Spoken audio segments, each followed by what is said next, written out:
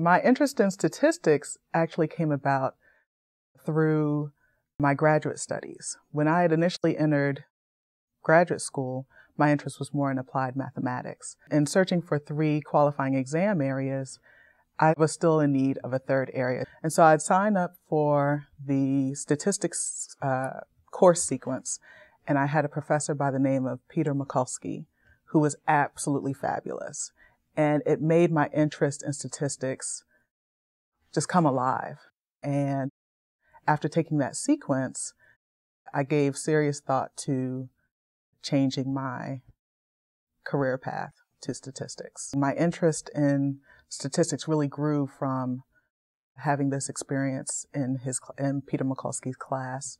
And unknowingly to us at the time, it turned out that he was ill, and I wound up being in that last course sequence that he taught at the University of Maryland.